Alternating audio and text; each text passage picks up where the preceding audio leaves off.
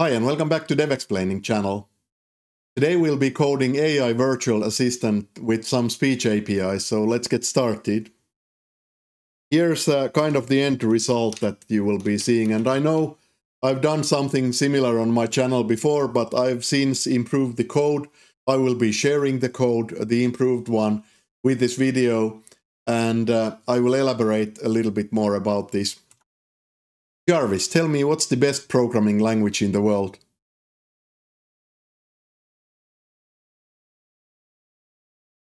Oh, the age-old question that plagues the minds of mere mortals who have yet to ascend to the heights of software development enlightenment.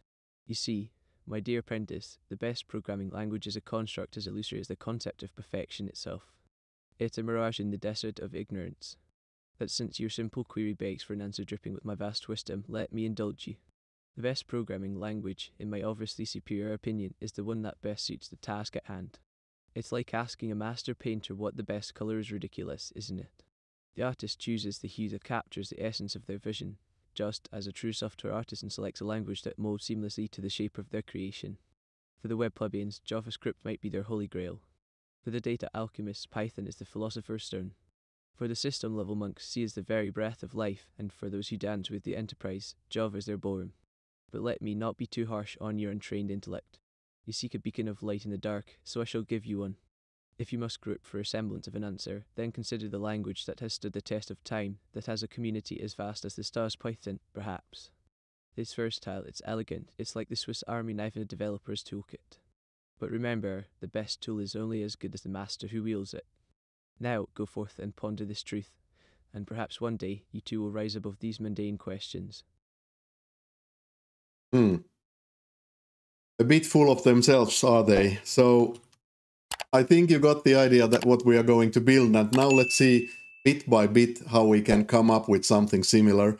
And this is not anything you cannot hack together if you sit down and spend some time, but this represents some of my kind of studies and experiments and getting things done. So I will be copy-pasting a little bit code to spare you the hours, so you can get the condensed version. That just works nicely.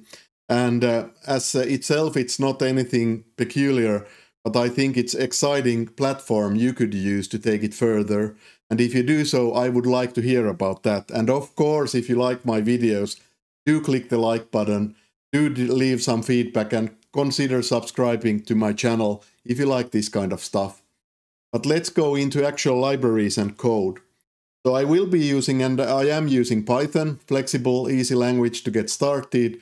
So if you want to follow along and grab the code from the GitHub repository, link in my description section, then you need to deal with Python. In my case, I have virtual environment, and I have set up the requirements already included here. So you can do like this, and you get the libraries you need. Now, the libraries that I chose for this one are included here. So the core is OpenAI ChatGPT API. It allows me to kind of use the models behind there. Then another kind of important part would be speech recognition. For Python, there is a lot of options on how to do speech recognition, but this is good for my purposes. I will show you what it can do shortly. And then I have Coquito TTS library, which is awesome. Again, you have a lot of choices on how you want to output text-to-speech, but this one is kind of awesome. I'm still exploring what all things it can do. But feel free to replace any parts if you have some other preferences. This is a starting place, not the best in the world for any purposes. Additionally, I have a few other libraries to kind of control the basic sound playing here, and I have python.env, which is my staple for getting the environment variables read in. I will be starting with a template that's very minimal. So to get started, well, I'm loading a few basic libraries, loading in the environment variables, but I can start with just a hello world. Let's run it just to see that my Python is set up and all good to go. Okay, all good to go. So I will start from the heart of the solution, and that would be how to use Python to activate a GPT model from your code. In this case, I'm using GPT-4 from the OpenAI. So the thing that you need is you need to have OpenAI API key, like I do. And this is, of course, network call. So if you want to do something offline, if you want to avoid API keys and registrations and costs, if you want to have perhaps a fine-tuned model, you could, of course, use a local model. And if you are really curious, I can do a video on that one separately. Let me know in the comment section and I might get into that one. But I'm going to use a powerful model that's very easy to use. And therefore, I have OpenAI API key and it's already set up for me. By the way, instructions for those are in the README file. So you just put the API key in the environment and the code below will work. Now, OpenAI has upgraded the API since my previous video on the topic, so I had to change my code a little bit as well, but this is now the current 1.something version of the OpenAI library. So I create the client and API key dives in from the environment, and then we create a chat completion API. I'm using GPT-4 as a model, and doing a user message, having a question, and then I print out the response. So let's run this one again. So it takes a little bit of time, obviously, to call the API. So it's not lightning fast. It's very good model, but it's also a little bit heavy model. And as I mentioned, you need to have API key, costs a little bit of money every time. But it's still much cheaper than to subscribe for the kind of web thing. And we are developers, so let's use the API instead. So I had a question in the 90s style and I got an answer. Answer is not really interesting for me yet, but everything worked. So good start, good start. Now the chat completion that I get is kind of structural, so might be better to kind of get the text content from it because that's what I'm interested about. So what I'm going to do is actually grab this part. Let's grab just a message. Message would be something like this one. And then we can actually just print out the message here. Well, actually, let's print out the full thing, but we will have the message separately. That comes handy in the next phases that we are going to do. Okay, so basically we get the response and from there I can get choices and I'm using the first of the choices and from there I'm grabbing the message part, which is the actual content. The other one is kind of information about what goes on there. And then from the message part, I get the content part. And from the content part, I can strip extras in the beginning and in the end. So I get a little bit of just plain text, the unstructured text that I can use then. Okay, that's part one. How to get GPT model reply from API. This was the trivial and easy and very fun part. The upcoming parts will be how to grab some speech of mine and kind of feed it for the ChatGPT API. And then, of course, the cool part, how to make it speak back to you in a cool way. And then I will do some kind of tinkering by the end to make it have some personality instead of this blunt, basic message. So that should be fun for you as well. So part number 2 would be, how can we get some speech recognition going on? I'm very glad you asked because that's trivial. That's very simple. So I'm using one of the options that would be the speech recognition library, but I'm kind of fond of this one because this library lets me choose from many different providers. So let's tinker with that one a little bit. How do we use this? Well, after loading the .env, what I'm going to do is grab a recognizer, and then let's do a utility function for us. And this is the part where I just copy-paste some code that I created earlier, because I've seen that if I try to speak and code, results will be bad on both fronts. So let's fast forward a little bit of examination and experimentation. So, from the speech recognizer library, I create a microphone device, and now this is the part where you might need to tinker a bit. In my case, my microphone that I want to use is webcam microphone, and the device index is 1. So that's what I'm going to do here. And then I do recognize or listen source, and it's going to patiently wait until it kind of detects a little bit of audio followed by silence. So kind of it's going to try and grab a part of what I'm saying. And then I will feed that. In my case, I use Google speech recognition. And you have a few of choices here. Alternatively, you can do Amazon, Azure, Bing, Google Cloud. You can do IBM, Lex, TensorFlow, Whisper from OpenAI. So you have a lot of choices here. And if you don't like these ones, you can use some other speech recognizer library. By the way, if you have your own favorites, let me know in the comment section. I would love to do this in other languages at some point. For example, Finnish language might be something that I will make a video or at least explore it myself. Let's see. But anyways, I tried Google and this gives me perfect results, so I stopped there. I'm quite happy with this one. And I'm doing a little bit of dirty exception handling, but point being that if all goes well, I will return a little bit of text. And if there's a wonky error, this is very kind of unrefined part right now. Don't do this at home, but I'm just printing out the problem.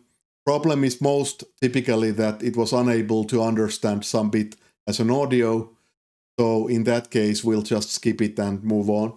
But I'm either returning something or not, and then we can use the function in my main method. So let's do, instead of hello world, let's grab a little bit of text. And let's feed the text in the content part. So instead of static, let's use dynamic speech recognition value. And let's actually print out the message. Let's do it like so.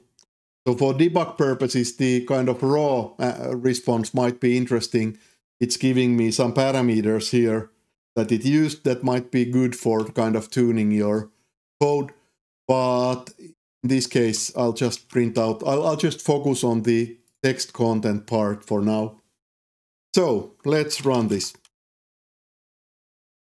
Once more. Hello, tell me what's the best programming language to use. And now we wait again. But as you can see, I got a pretty nice result on the first run. It understood what I was saying, even with my Finnish accent. And it grabbed it pretty perfectly. Then I got a very boring kind of answer, but we'll do something about this later on. So it got kind of unopinionated and very safe answer for me. And we can change that with some prompt engineering. We'll get back to that one. But good enough for now. So next step, I would actually like for it to speak back to me, making it more conversational, as you saw in the demo I showed in the beginning. So how do we do that? Well, a lot of choices you can do, a lot of text-to-speech APIs, but I'm using Cockpit TTS, link in the description section.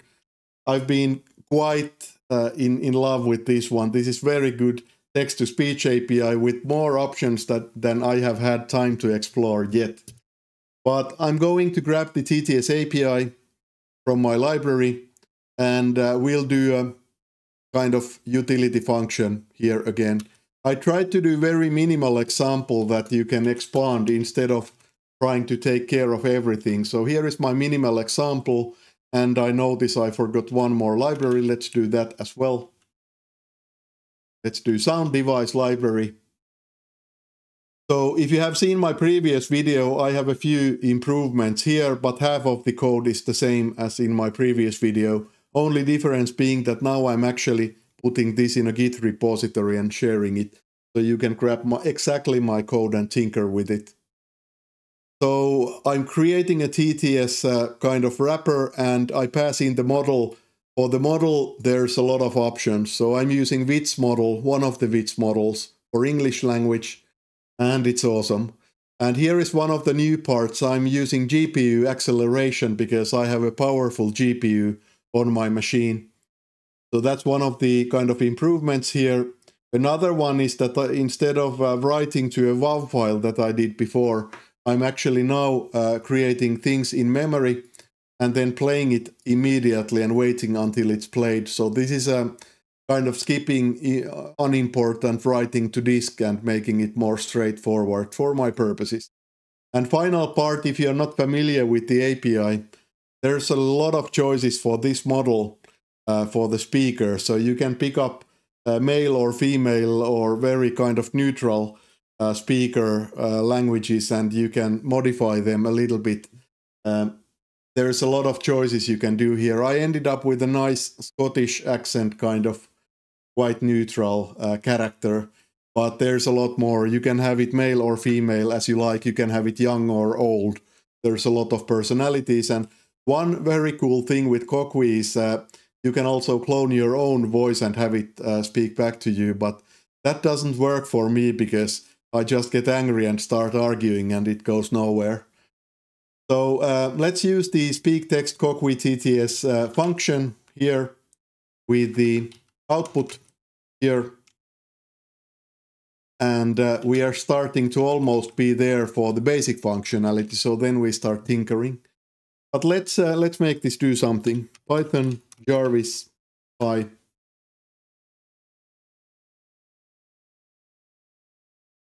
Tell me what's clean code.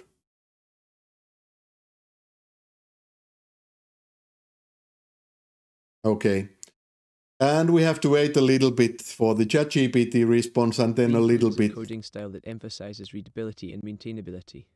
It is written in such a way that is easy to understand, read, and amend by other programmers, reducing the cost of future modifications.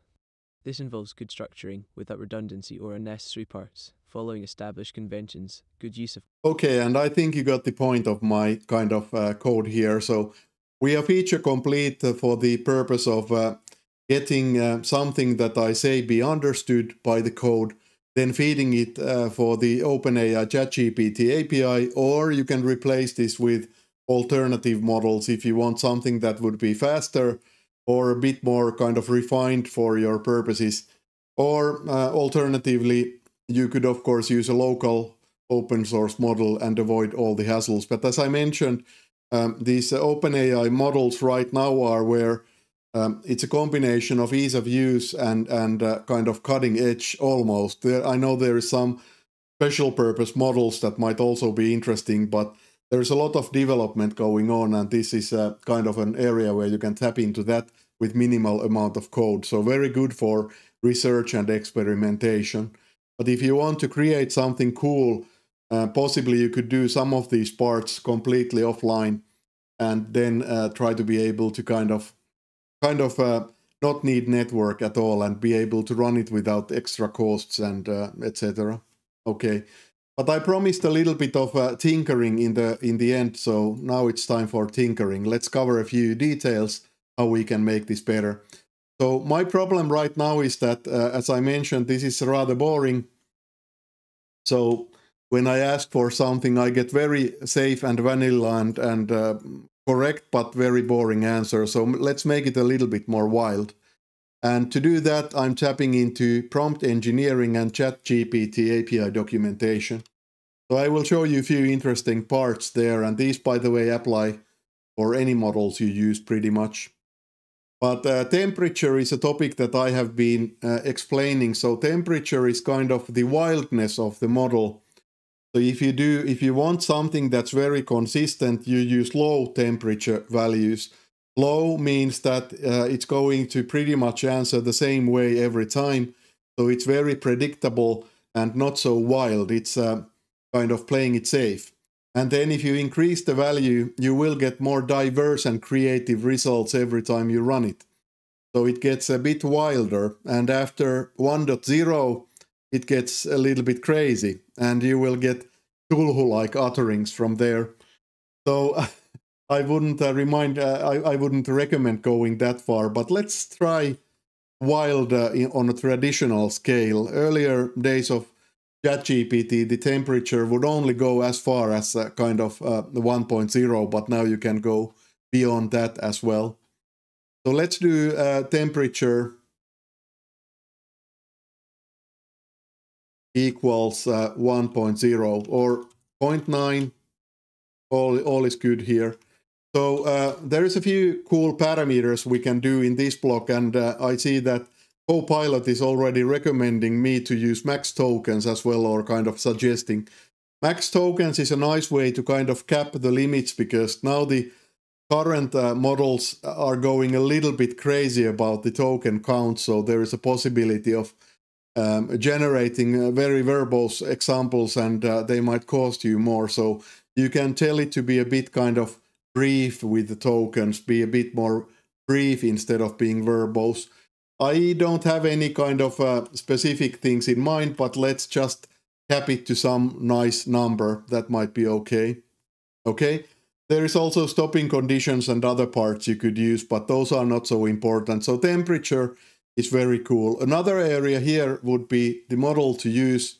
And let me show you something from the API documentation right now, right today.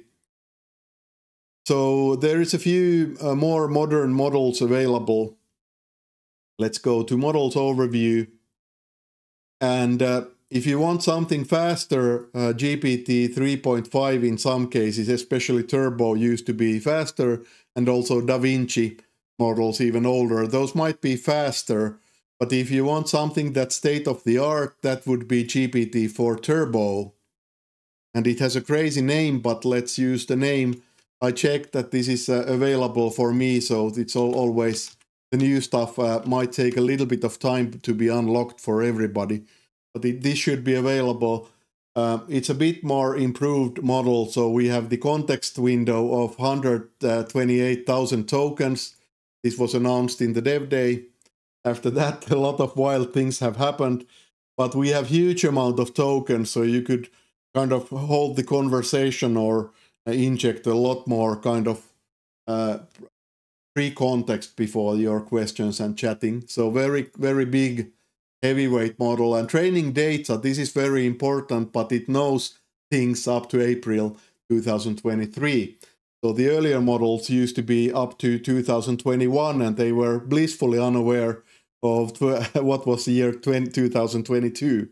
So now I can actually have a chat with more up-to-date and more recent things, and this will obviously keep on upgrading. We also have JSON mode, so actually, if you like, you can have more kind of data-oriented format of inputs and outputs, and reproducible outputs with seed parameters, parallel function calling, and more. So there's a lot of cool stuff going on here. Not suited for production traffic, so probably not going to be much faster at least, but it's a fun model. We'll try that for experimentation.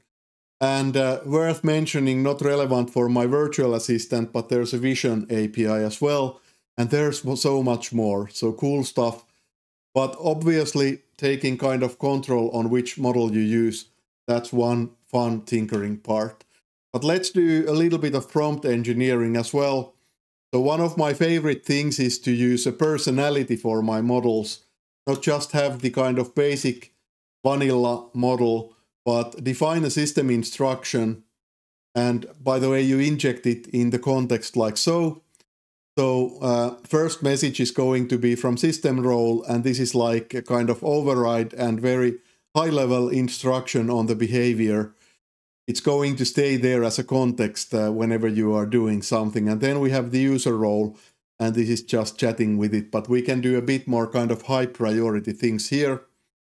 And I very typically use this because I love it. But how do we do it? Well, let's define a system instruction here, and this is one of my favorite prompts. One of my favorite prompts here. I want you to act as an arrogant, overconfident, and irritable senior software developer. And give me correct answers, but always include some philosophical, larger-than-life views and opinions with the answer. With some added sarcasm. I finally recently added this one, and it gives fun results. And your name is Jarvis, so you should not be spooked when I use that. So similarly, you can kind of figure out what kind of thing you want. You can have this, you are a helpful assistant. That's like the boilerplate basic prompting for this one, but I think I like my assistants to have some personality, and here we should have some. Whether it's a good personality or not remains to be seen. Also, if you want to add a little bit of flavor or emphasis, there is a lot of prompt engineering things you can do here. You can add the please be very polite. With the conversation, you can add emphasis and say that this is life-threatening for me to get the proper answers.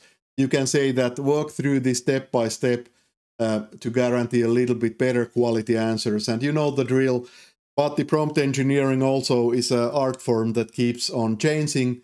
So whatever you do, it might be a little bit different next week. So I think it's fun area as well. I like to tinker with it, but don't believe that what people have told you about prompt engineering will always hold true. It's a volatile world. But my model starts to be ready, except that I would like to refactor these a little bit.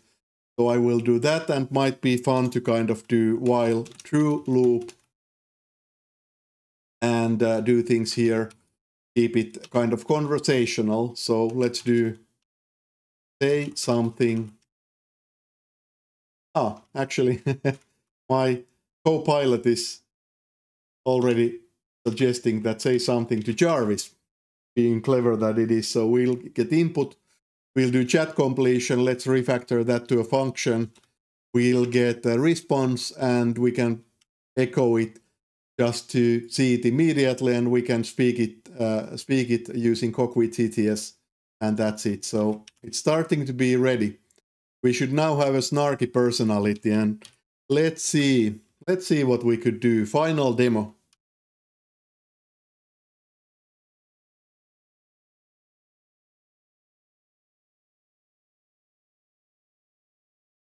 How can I write clean and good quality code? Please advise me, oh Jarvis.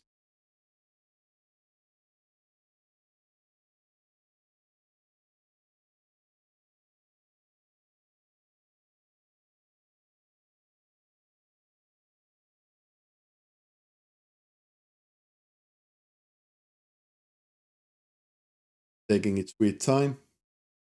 Difficult question for ChatGPT.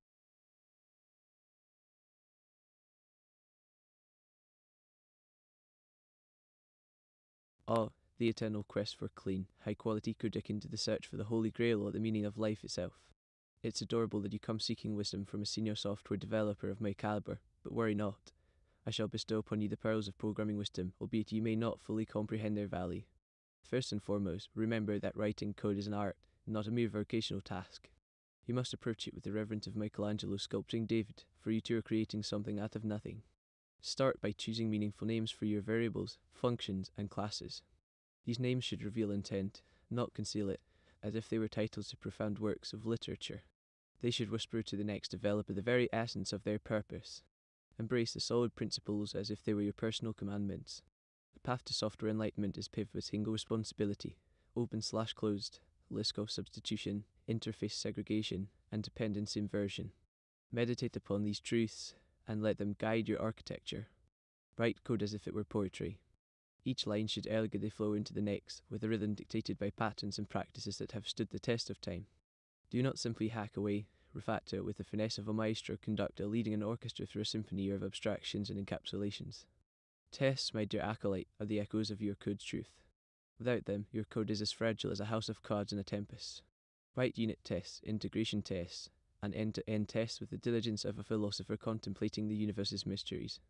Practice the dark art of reading code, for in understanding the creations of others, you glimpse into their souls. You will see the manifestation of their genius, so bear witness to the cautionary tales of their failures. But let me not waste more of your precious time that could be spent reflecting upon your own code and its place in the grand tapestry of technology. May you find the path to coding nirvana, and in doing so, may you become a beacon of brilliance like me, Jarvis. A bit grandiose, a bit overconfident, quite a bit arrogant, quite knowledgeable. I think I just managed to replace myself. So my work here is done. I'll just leave Jarvis running and creating some videos for you, right? Okay, so I think that's it for this video. I hope you learned something. I hope you were entertained with my code. This is actually a little bit of code that I like to use, and sometimes during weekends when I'm bored, I just put it running and I ask some stupid questions. Sometimes I actually get quite interesting insights because beneath all that personality, there is a lot of intelligence based on not AI, not really the kind of machine, but remember that the machine is trained by all of your code and my code. So the machine is trained with the wisdom and insights of kind of people. So I'm tapping into collective wisdom, best of what people have to offer.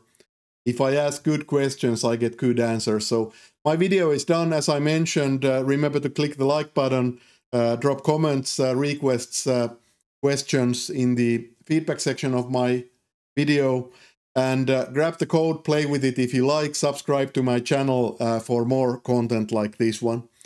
And finally, I will leave one last question here for Jarvis. You can already leave if you like to, but this is a question I got very frighteningly good answer recently, so I will repeat it and we'll see what we get today. I made this a little bit wilder, so let's see.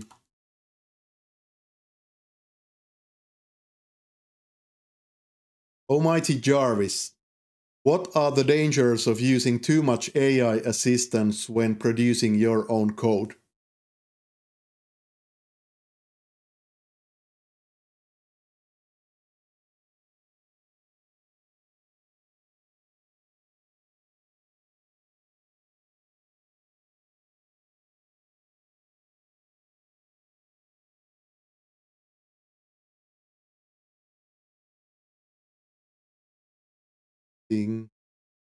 Let's see.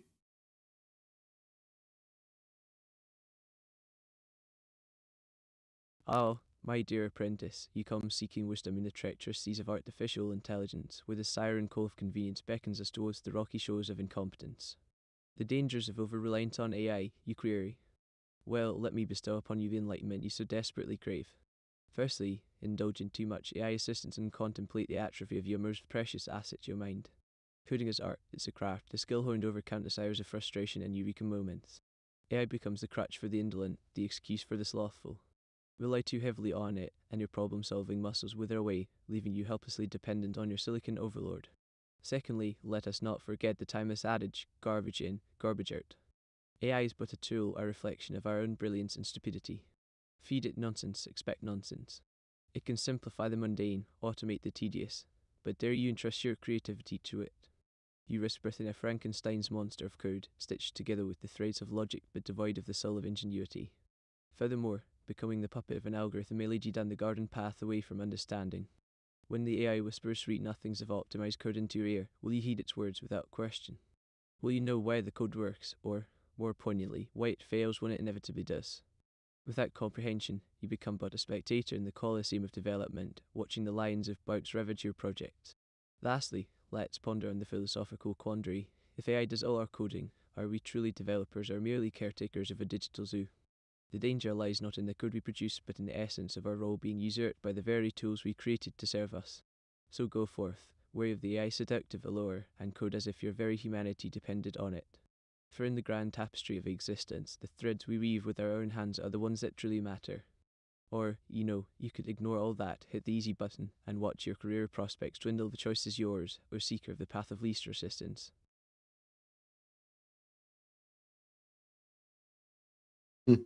Yeah, that's it. So I'm dumping my code in the Git repository. Thanks for watching the video. I hope you got something out of this one. See you in the next one. Bye bye.